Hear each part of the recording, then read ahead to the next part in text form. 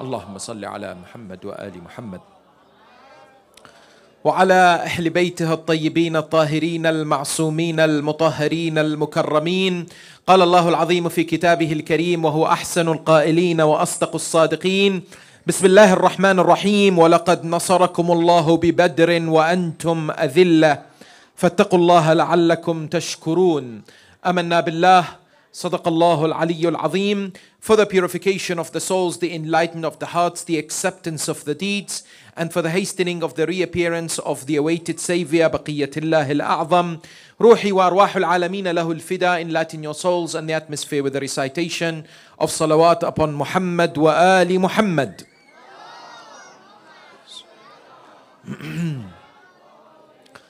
Respected elders, sisters and brothers, Assalamu alaikum wa rahmatullahi ta'ala wa barakatuh. The 17th of the holy month of Ramadan, a day like today, marks an important event in Islamic history and one that most of us were raised in recognizing and understanding to a certain extent, because it was in the second year after Hijrah, on the 17th of the blessed holy month of Ramadan, that the famous Battle of Badr took place. A battle that was significant and pivotal within the history of the religion of Islam, that shaped the future and has relevance to you and I in many shapes and many different ways. We have always been told about Badr and its importance as the first major victory for Muslims against polytheists. But of course, further investigation reveals that perhaps what we're being told about the Battle of Badr remains to be superficial, something that requires a little bit more of an in-depth look and an analysis. I was blessed last month to visit the site of the Battle of Badr. It is situated approximately 153 kilometers south west of Medina, about 300 kilometers from Makkatul Mukarramah. And when I went there, for the first time in my life, I was able to somehow imagine the battle right in front of me. You see, the problem is, many people who go to Umrah and they go for Hajj, in Medina, they are taken to important sites, such as the site of the Battle of Uhud. They see the site of the Battle of Khandaq. And they're given a bit of a description, which is great, because many a times we need to link ourselves to history. But Badr, because it's a bit far, it takes about 2 hours out of Medina. And until recently, the authorities did not allow those on a Umrah or Hajj visa to venture out of the city. Now you're able to do so for many people. You are not necessarily exposing yourself to an in-depth analysis and a look as to exactly what happened. But not only what happened in Badr, but also how did it take place and the repercussions of the battle. Because many a times when you and I discuss the awaited Saviour, Al-Imam Al-Mahdi Al-Muntazar, Ajjal Allahu Ta'ala Farajahu Al-Sharif. We are constantly told there are how many of his generals that we expect to be the best of the best, the creme de la creme. How many of them are they? 313. These 313 occupy a pivotal position in our teachings, no doubt. But how many times have we linked this number to a battle such as the Battle of Badr? Because the number of the companions and the army of the Muslims on the day of Badr, without a shadow of a doubt, according to majority of historians, was what? Was 313. Therefore, there is a connection that can be drawn between the battle itself and indeed the future. What I practically call the positive practical history, PPH. Something that we need to develop in our lives. What does that mean? Many a times when I look at an historical event, or when I study a past occurrence, I look at it from a perspective of a narration that I enjoy understanding what happened before me. But the Quran invites us to examine historical accounts from a different lens. Allah Tabaraka wa Ta'ala discusses the lives of so many prophets. How many prophets are discussed in the Quran? How many? How many prophets are mentioned by name in the Quran? Nearly 25. 25 prophets are mentioned by name in the Holy Quran. Allah Tabaraka wa Ta'ala, when He tells us about Yusuf, when He tells us about Yunus, Ibrahim, Musa, when He tells us about Dhil Kifl, all these illustrious individuals, it's not for you and I just to recite the Quran in the month of Ramadan and think, wow, mashallah, these were amazing human beings. They achieved so much. Allah is asking us this question: if you were in their shoes, what would you do? What are the challenges that they faced? And today, are you facing similar challenges? So that's what's called the philosophy of religion. That's what's called as positive, practical, historical analysis. I need to look at history and think, you know what? It is relevant to my life. What are the important contemporary lessons that I can be drawing from this important event? Question: what is the number one book for the seerah of the Holy Prophet? Peace and blessings be upon him and his family. If someone was to come and tell you, what is the number one book of history that I can learn the biography of Rasulullah sallallahu alayhi wa alihi wa sallam, which one is it? What's the name of the number one book that we can learn history of the Prophet? Any ideas? Any recommendations if someone asks you, I want to learn about history? The number one book is the Holy Quran. Allah subhanahu wa ta'ala details the events of the life of the Prophet of Islam in such a brilliant manner that most of us, unfortunately, we don't pay attention. But the details relating the incidents such as Badr, such as Hunayn, such as Uhud, such as Khandaq, there is one chapter in the Quran that's named after a battle, and that's Ahzab, chapter 33. Yet Allah mentions Badr, mentions Hunayn, mentions Uhud, not by name, but through a number of ayat, mentions a number of expeditions, mentions a number of key points such as the conquest of Mecca, Fatih Mecca, which also happened in the month of Ramadan, on the 20th of the month of Ramadan in the year 8 after Hijrah, incidentally. Just for your information, and if there is a quiz sometime in the future, Kahoot, you can use this. And that is what? Majority of the battles in the history of Islam at the time of the Prophet happened either in Shahr Ramadan or in Shawwal. So Uhud happened in Shawwal, Badr in Ramadan, Hunayn end of Ramadan, conquest of Mecca, Ramadan. And why? Because subhanallah, when you're fasting, Allah Tabaraka wa Ta'ala is saying that, you are going through the bigger jihad. I will make you go through the minor jihad too. Because you have the strength to say no to your desires. And that's the greatest struggle. Now you're going to have to go through what? You're going to have to go through the minor struggle, which is Jihadul Asghar. So what is interesting is, when I look at the history of Badr, I need to extrapolate these key things. But from the Quran, I'd like to tell you where you can find the story of Badr in the Quran. And the beauty of the Quran is, doesn't limit the story to one ayah or one surah. So according to my research, there are 49 verses in the Quran scattered all over the book that describe Badr. Where are they? Surah Ali Imran, ayah 12 and 13. Surah An-Nisa, ayah 77 and 78. Surah Ali Imran, 123 to 127. And Surah Al-Anfal. Majority of the story of Badr is found in Surah Al-Anfal. Surah Al-Anfal, verse number 1 to verse number 19, verse number 36 to 51, and verse number 67 to 71. So, what is interesting is that Allah subhanahu wa ta'ala calls the battle of Badr Yawm al-Furqan. Furqan means what distinguishes haqq from batil, what distinguishes the truth from falsehood. So the day of Badr was a great day in which the truth emerged. And most of us realize that many times in our battles or in any struggle in life, if I'm victorious from day one, it sets me on a good beginning. And both Quraysh and the Muslim army knew that victory in Badr was absolutely necessary, because it was the first time they're both confronting each other. So I'd like to give you and I some background. We constantly refer to the Quran about Badr, but key to it is, what does it mean to you and I today as we look at this important event in Islamic history as we go through it on the 17th of the holy month of Ramadan. In order to understand the Battle of Badr, Ghazwat Badr or Ma'rakat Badr, you have to recognize that Quraysh had two trips, caravans, in order to obtain and sell trade. Quran tells us in Surah Quraysh, they would go during 2 seasons. Which 2 seasons are they?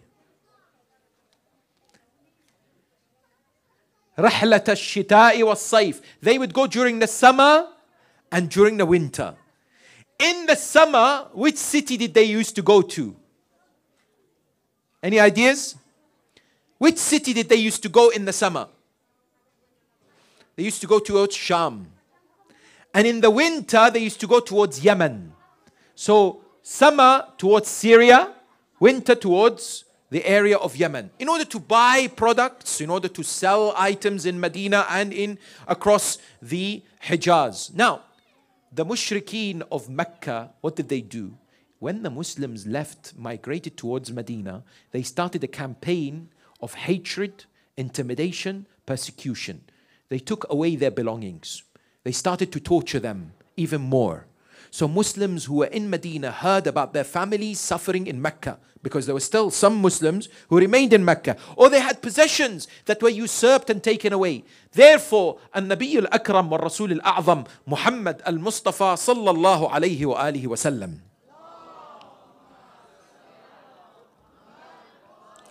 received the revelation, Surah Al-Hajj, ayah number 39. أذن للذين يقاتلون بأنهم ظلموا وإن الله على نصرهم لقدير. Allah subhanahu wa ta'ala said to the Holy Prophet, you and the Muslims are going through oppression. Now you have permission to fight back. Now you can go. So the Prophet of Islam decided to raid certain caravans of Quraysh that were moving during the summer. Towards which area? Sham. So he decided to send a group of Muslims to interject some of these caravans of Quraysh. Now someone will ask, is that correct? Is that possible? Why should the Prophet attack? It wasn't the Muslims who attacked. It was the Quraysh who are what? Causing oppression against the Muslims. Because Allah subhanahu wa ta'ala here quantifies and says, you are now allowed to fight. Why? بِأَنَّهُمْ ظُلِمُوا. Because you're going through dhulm. You're going through oppression. Your belongings, your people are subject to injustice. Therefore, the Prophet of Islam decided that this had to be done. And so, what happened was that there was a caravan of Quraysh headed by Abu Sufyan.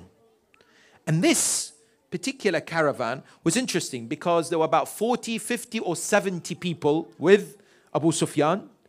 And it had thousands of worth of what? Of commodities, dinar. So it was a very rich caravan. And the Prophet of Islam decided that that caravan has to be attacked, ransacked, and the belongings taken in compensation for what Quraysh was doing in Mecca. But what happened to Abu Sufyan was that when he was in Sham, yes, الصيف رحلة الشتاء والصيف, he was smart enough to investigate, to try and ask, did you see people watching our caravan? He would say to people, and he would give them money until 2 people told him, yes, we saw 2 unusual individuals, unusual meaning that they were not usually from this area, constantly watching your caravan. He immediately realized that Muslims are going to attack. So he changed his path. Instead of going on the conventional route back to Mecca, he took a different route in order to avoid his caravan being attacked. But what did he do? He sent a messenger to Mecca and said to the messenger, tell the Quraysh, Muslims are coming, they're going to attack my caravan, come and help me. In Mecca, Safiya bint Abd al-Muttalib. Who knows who Safiya is? How is she related to the Prophet? Safiya? Any ideas?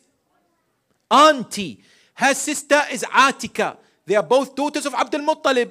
Yes? And therefore they are sisters of Abdullah and Abu Talib. Yes? And others. Now, and Hamza. So what happened was that she saw a dream in Mecca. What was her dream? She saw that a man somehow stood up on the mountain of Abi Qubais, took a piece of rock and scattered it on every household in Mecca and screamed. So when she woke up, she was shaken. So she said to people like Abu Jahl, alayhi la'inullah, and others, she said to him that I saw this dream. Abu Jahl said, you are one of the prophets of Abdul Muttalib. This is you're the second prophet, mocking her.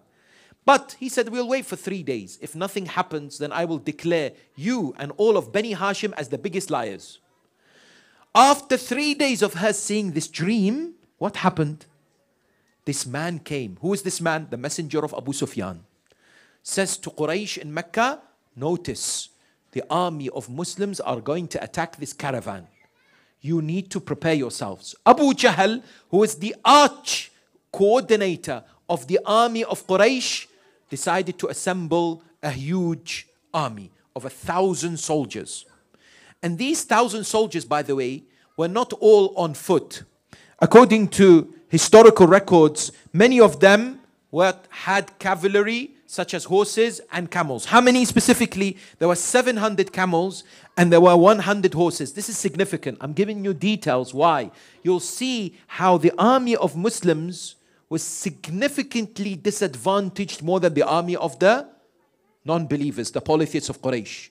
Because the army of Muslims later would have only a handful of camels and horses. That's it. Whereas the army of Quraysh had hundreds. So when he prepares this army, the Holy Prophet in Medina, he gathers the Muslims. Allah subhanahu wa ta'ala reveals to him these ayat in Surah Al-Anfal. كما أخرجك ربك من بيتك بالحق وإن فريقا من المؤمنين لكارهون. Allah is telling you, leave Medina now. And it is the truth. You must leave Medina. So the Prophet of Islam gathers the Sahaba. Please understand this. This is agreed by Sunni and Shi'i. This is an academic discussion. I'm not bashing anyone. This is agreed by all Muslims. Yes? As far as my research is concerned, from different historical texts. When the Prophet looked at the companions and said, the Quraysh is now assembling a huge army. We are going to go and fight them. What do you say? What do you think? The first Khalifa, Abu Bakr, stood up and said, Ya Rasulullah, innaha Quraysh. Sorry, we're not fighting. Quraysh is too big. It's going to defeat us. We can't. They're huge in number. The Prophet said, Ijlis, sit down. The second person who stood up, usually after the first, because after number one comes number two usually, and that's the second Khalifa who stood up, said exactly the same as the first. That we cannot defeat Quraysh. There are too many. The Prophet said, sit down. The third individual who stood up was Al-Miqdad ibn al-Aswad, Ridwanullahi ta'ala alayh, who was one of the companions of the Prophet, but also close to Amir al-Mu'mineen, salamullahi alayh. Al-Miqdad said to him, Ya Rasulullah, you command us and you tell us what to do. Whatever you say, we will do. We will not say to you what Bani Israel said to Musa, اذهب أنت وربك فقاتلا إنها هنا قاعدون. We will not say to you what they said, that you, O Musa, go and fight. We will sit here.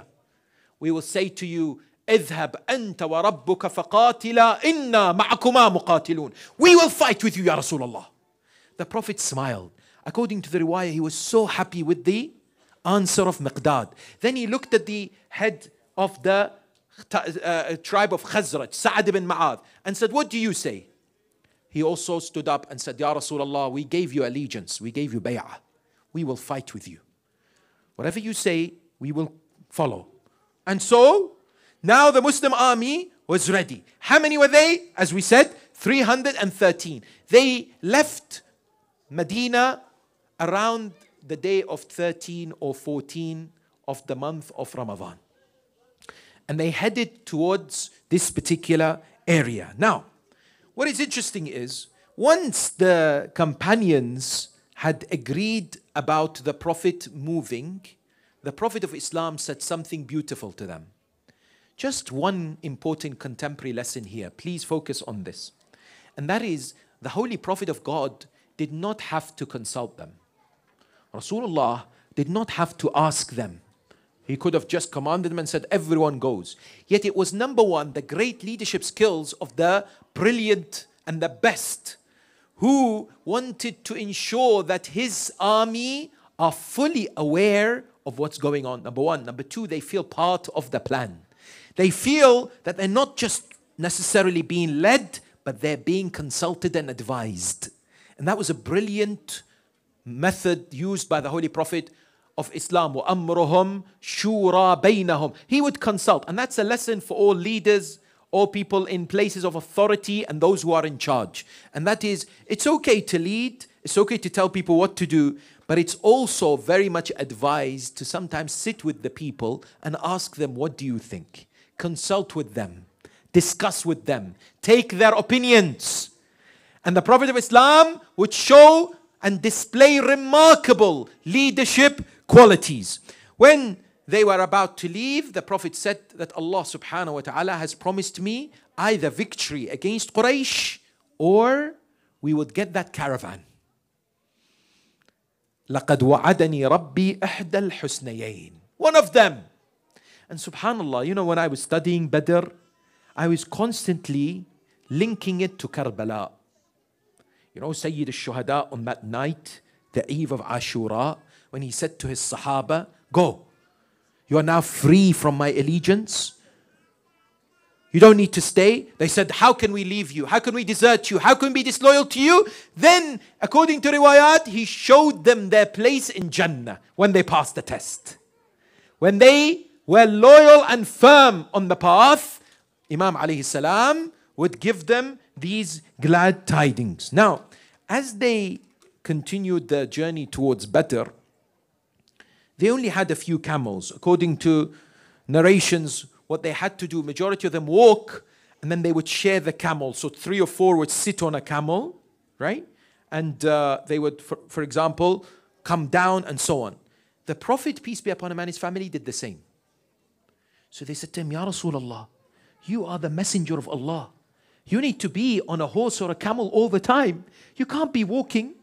The Prophet refused. He said to them, ما أنتم أقوى مني ولا أنا أزهد في الأجر منكم. You are not stronger than me. Neither are you more desperate for reward than I am. Meaning that I want reward as well. With it comes struggle. With it comes sacrifice. So he led by example. The Prophet didn't say, you know what? I'm going to chill with my Ferrari.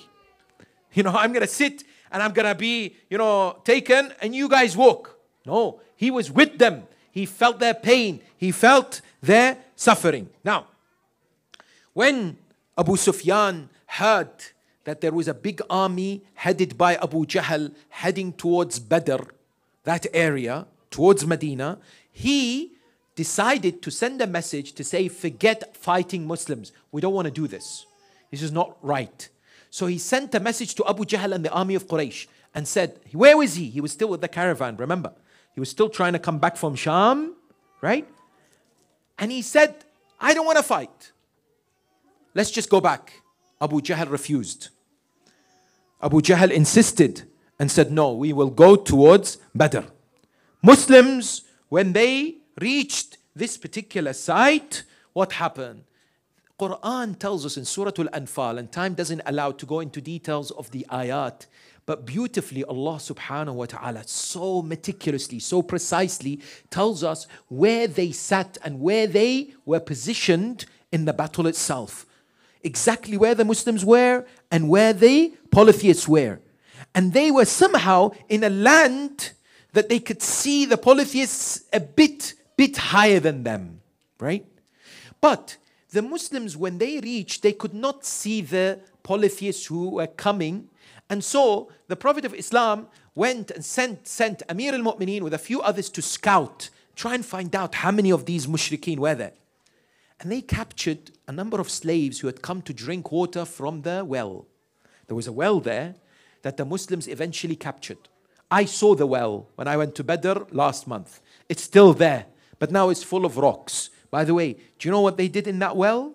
when the Muslims defeated the polytheists in Badr, they threw the bodies of the 70 mushrikeen in the well. And the well is still there, right? But there's no water in it. So Amir al-Mu'mineen, when he captures those slaves, he brings them, and the Prophet asks him, how many mushrikeen are there? They say, we don't know.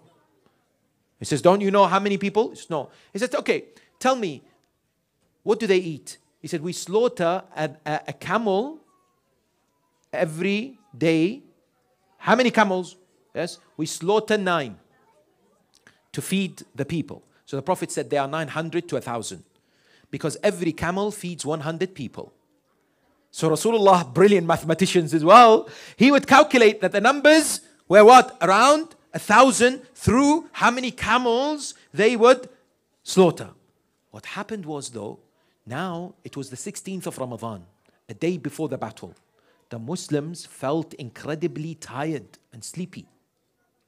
Allah says in the Quran, إِذْ يُغَشِّيكُمُ النُّعَاسُ أَمَنًا. They felt very tired.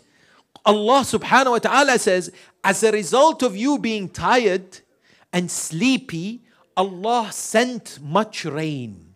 So the skies became cloudy, the rain became to pour heavily, but the position where the Muslims were actually was brilliant. Why? Because they were in such a state that the water they benefit from, but it didn't impact the ground. Why? I saw it last month. There was a number of hills that were sandy in nature. They were like golden sand, right? And according to riwayat, it's the ones that the malaika descended. The malaika, they descended on the day of Badr. I saw a riwayah in Bihar al-Anwar that says when the malaika, thousands of them, descended on this mountain to support the Muslims, they looked like Amir al-Mu'mineen Ali ibn Abi Talib salawatullahi wa salamu alayhi. One of the mercies of Allah subhanahu wa ta'ala is that He sent them rain so that they can do ghusl, they can do wudu, and also help them when it comes to not being sleepy. Because how many people could sleep when it's raining? Right? So they were benefiting from the water. The Quraysh, the army had arrived. Now their area where they were positioned were full of puddles, and they struggled because the water was pooling up for them. The water was actually detrimental for them. Now, that night was not an easy night for Muslims. You know why? Because they knew they were outnumbered by 3. They knew that the Quraysh were more vast in their capabilities, and it was the first time they would encounter a battle under Islam and under the Holy Prophet of Islam. Yet this is an important lesson, my dear sisters and brothers. Wallah, please, if you've switched off for the last 20 minutes, 25 minutes, just switch on back for the next 2 seconds. Today, many a times when we are in a battle against many corrupt thoughts, ideologies, many actions that we consider to be immoral and against the religion of Islam and other religions. Like for example, the rise in LGBTQ plus. Yes? When we are facing this, some people say, forget it. We are weak. We are low in number. We cannot achieve much. Yes? They will normalize and they will push this agenda through our schools and our kids and TV and Hollywood and soap operas, everything. It's there, social media. What can we do? That's it, we accept. That night also resembled the eve of Karbala. Why? And it resembled another story in the Quran, and that is Talut. Talut, yes, who is the king of Bani Israel, was fighting which arrogant king at that time? Anyone tell me? Jalut. In English, he was Goliath, right? So, Quran says, how many of them were with Talut? What's the number? Anyone know? How many people were with this king Talut that Allah sent to help Bani Israel kill Jalut? And Dawood, salamullahi alayhi, the prophet, was with Talut. How many of them were there? 313. Subhanallah. 313. Notice the number. Notice the reoccurrence. Yes? But that night was very difficult. So some of the Muslims were concerned. Some of them were scared. But here comes the powerful leadership of the greatest and the choicest and the best. The Holy Prophet ﷺ would reassure them. The Prophet of Islam would come to them and give them as much positivity and hope that they are with him, that Allah is with them. And the verses of the Quran would strengthen their resolve and determination and their commitment. And that's why if we look at the Quran, we see it's incredible how Allah subhanahu wa ta'ala says, if you and I truly believe in him, we should never be shaken. وَلَا تَهِنُوا وَلَا تَحْزَنُوا وَأَنْتُمُ الْأَعْلَوْنَ إِن كُنْتُم مُؤْمِنِينَ. Allah says, never be fearful. Never be frightened or saddened about the past or the future. You are superior if you're truly believers. You are actually superior because you have Allah tabaraka ta'ala with you. Now, interestingly, the Quran says, وَمَا جَعَلَهُ اللَّهُ إِلَّا بُشْرًا وَلِتَطْمَئِنَّ بِهِ قُلُوبُكُمْ وَمَا النَّصْرُ إِلَّا مِنْ عِنْدِ اللَّهِ الْعَزِيزِ الْحَكِيمِ. Allah says in Surah Al-Anfal verse number 10 is what? You were scared, but Allah gave you that strength of the heart, which sometimes we need, that hope, that optimism. It all comes from him subhanahu wa ta'ala, but through holy individuals like the Ahlul Bayt alayhim as-salam.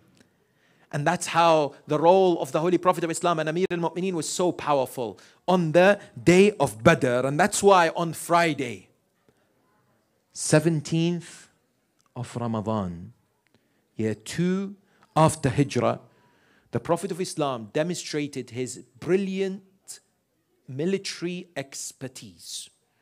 He knew that there were 700 on camels. He knew there were 100 on horses. But the Muslims were all on the ground. And you and I know, you've seen enough movies, right? Where if somebody is riding a camel or a horse, they have an advantage over somebody who is on the ground. They can easily strike them much easier, right? So what did the Prophet do? Most of us have seen the film, The Message, film Al-Risala, grown up with it, right? I think the generation now doesn't watch these kind of films, sadly. But I remember when I was a child, there was no Netflix, no internet, no Insta, alhamdulillah. All we were watching is The Message. And we grew up watching that film, The Message. Yes? How many of the youngsters have actually watched the film, The Message? I don't think so, because it was made in the 70s and people think it's old, but it was really inspirational for most of us. Because many of the content, although some were disputed, but our ulama in Lebanon approved it, the Shia ulama. Anyway, so the Prophet first lined up a group of men, like Salah, 2 rows. The first row were the people with spears and long sticks. And the second row were the archers. So they were not at the beginning. So the mushrikeen did not see the archers. So the moment they were about to charge, the ones with the spears were able to push them. And the ones with the archers came out and and struck them with their bows and their arrows. But of course, before that, what happened was the confrontation. And the confrontation resulted after the Prophet of Islam, peace be upon him, and his family made the supplication. You know, if you study Badr, you'll find that there was many du'as. Many times the Prophet would perform this supplication to ask Allah. One of them, he said, Allahumma hadhihi Quraysh qad aqbalat bikhiyaliha wa fakhriha tuhadduka wa tukadhib rasulak. Ya Allah, this is Quraysh coming with its arrogance, with its cavalry, trying to deny your Prophet. Allahumma fanasraka alladhi wa'adtani. Ya Allah, I want the victory you've promised me. That moment, Quraysh come up with 3 individuals. They were Utbah, Shayba, and Al-Walid ibn Utbah. Now, Utbah is the father of Hind. Hind, the wife of Abu Sufyan. And, of course, she had her brother as well, Al-Walid. Now, these 2 came. Shayba is the brother of Utbah. So, the father of Hind, the uncle of Hind, and the brother of Hind. All 3 came up. The first 3 individuals that volunteered to come up were individuals that were not necessarily known at that time. They're called Ma'udh and Ma'adh. Ma'udh and Ma'adh and another person. They said, no, we don't want to fight them. We want people who we recognize. The Prophet of Islam, once again, an important practical lesson, sisters and brothers. If you and I want to lead by example, and if you and I want to be successful, we have to be willing to sacrifice. We have to give. The Prophet of Islam said, fine, I will give the most beloved of people to me, Hamza and Ali. Yes? And the third individual who of course, would go is Ubaidah ibn al-Harith ibn al-Muttalib, who is a distant relative of the Prophet of Islam. So the Prophet did not hesitate to give forward people who are beloved to him, even though there is danger to their lives. When they came forward, of course, Utbah ibn Rubay'ah was fighting Hamza. Al-Walid, his son, was fighting Ali, and the third individual, Shayba, was fighting Ubaidah. The first person who was killed was Al-Walid by the sword of Amir al-Mu'mineen. Then Amir al-Mu'mineen looks at Hamza and says to him, Ya Am, oh my uncle, lower your head. So what Hamza did was, he put his head on the chest of whom? On the chest of Utbah. He put his head on the chest and Amir al-Mu'mineen struck him. And when these two were dead, unfortunately, the third individual was already injured. Ubaidah ibn al-Harith was already injured by Shayba. Amir al-Mu'mineen with Hamza, they go and kill him. Now when these three enemies of Allah are killed in the battlefield, this was a tremendous psychological boost for Muslims. There is a cries of Allahu Akbar, but now Abu Jahl says, by God, by Lat wal Uzza, I will not let Bani Hashim and these Muslims victorious charge on them. He said, don't kill the Muhajirin, kill the Ansar. Muhajirin, capture them. He was so arrogant. Abu Jahl, interestingly, Abu Jahl was somebody who eventually was killed in the Battle of Badr itself. And the person who killed him was who? Abdullah ibn Mas'ud, who used to be his slave. And he was the one who finished him. Yes? Now, when they charged towards the Muslims, the Prophet of Islam was where? When I was in Badr last month, there's a mosque known as Masjid al-Arish. Anyone know what Arish is in Arabic? Al-Arish, the Arabs amongst you know what an Arish is? There is a clue in the word. Comes from Arsh. So Arish is a place where a leader of an army sits and watches the battle. Right? So they say the Prophet had a spot where he sat and he watched the battle. And that's why they built a mosque. Some of our ulama, like Rahmatullah ala Sayyid Ja'far Murtada Amili, who's written this colossal over 40 volume Sahih, fi Sirat al-Nabi. He says it's nonsense. He says the Prophet wouldn't sit and watch, because we have riwayat that says that the Prophet was fighting with the Muslims, and that Amir al-Mu'mineen very, very clearly says how the Prophet was so courageous in the battle itself. Yes? In the riwayat, Amir al-Mu'mineen says that he was fighting in the most tremendous of ways. Yes? And so, it's unlikely that the Prophet of Islam had a throne or something to oversee and just watch. And this mosque probably was where the Prophet resided as far as his tent is concerned, as far as where he used to stay, not overlook the particular battle and not take part in it at all. Now, in this battle, 70 of the Quraysh are killed. How many Muslims are martyred? These are important facts. Many times we've learnt about Badr, but I need you to walk out today experts as much as possible about this battle. How many were killed? 14. Some say 17, but I saw the name of 14 people. They're made in a plaque outside the cemetery in Badr, and they included some of those individuals who gave their lives in that particular battle. Amongst those who were killed of the mushrikeen was the brother of Khadija, by the name of Nawfal ibn Khuwaylid. The Prophet hated him because he used to instigate people against Islam. Who killed Nawfal, the brother of Khadija, by the command of the Prophet? Was Amir al-Mu'mineen. Amir al-Mu'mineen killed him, and the Prophet prayed for him and said, Alhamdulillah alladhi ajabani da'wati fi, because he had sent a la'na on him. Now, very interestingly, according to many riwayat, half of those killed in the Battle of Badr were killed by none other than the commander of the faithful, Amir al-Mu'mineen, Ali ibn Abi Talib, salawatullahi wa salamu alayhi.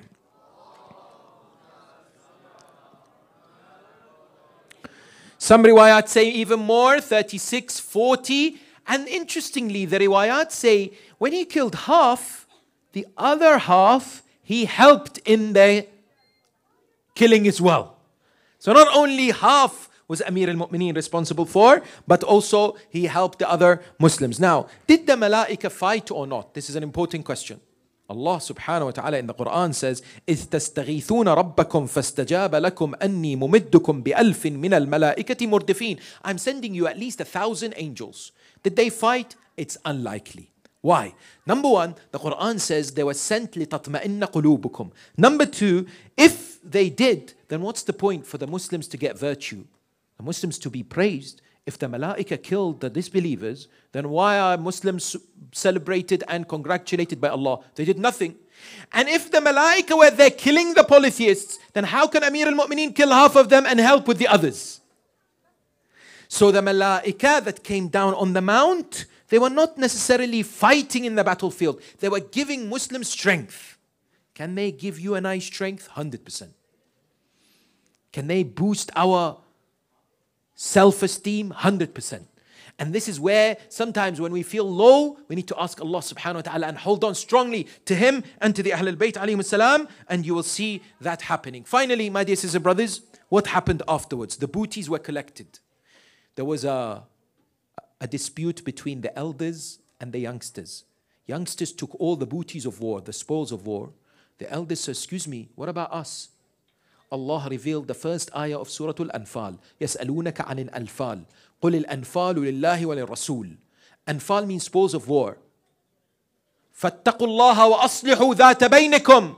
Allah uses this example to say, correct and make up the relationship between those of your relatives. That al-bayn, yes, those that are relatives and those that you have disconnected from. You're not speaking to, you have somehow now don't wish to have any connection with them or relationship with them. SubhanAllah, that's a lesson from the Battle of Badr. That Allah subhanahu wa ta'ala says, it is important when it comes to these matters, after victory, don't let the thawab be lost and cause fitna and problems. What do we mean? Sometimes immediately after the month of Ramadan, we go back into our habits. How do I know Allah has accepted my fast? How do I know the month of Ramadan has been successful for me? It's whether I am a better person after Shahr Ramadan, not during it. The test is after, on the 1st of Shawwal. Am I a better human being or not? If I am, then that means I'm on a progress towards its acceptance. The prisoners were then taken.